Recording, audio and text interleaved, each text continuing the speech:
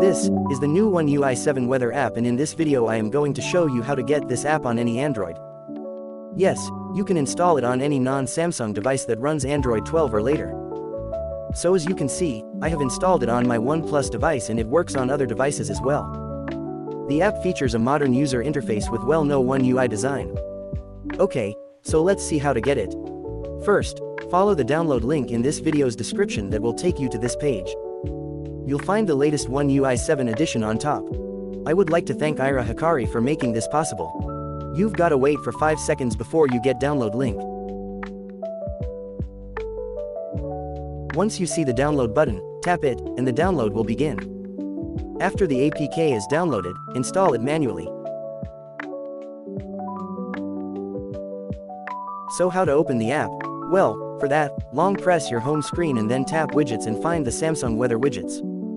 Once you spot them, add them to your home screen. Now tap the widget, then grant location permission, or if you're not okay with that, manually enter your location or your city name. Then select your city or location from the results.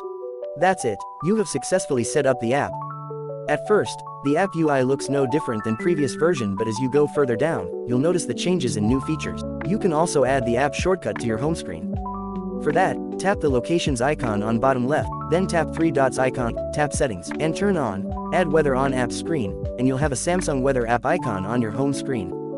So that was it. If this video was worth it, please make sure to drop it a like and subscribe to my channel.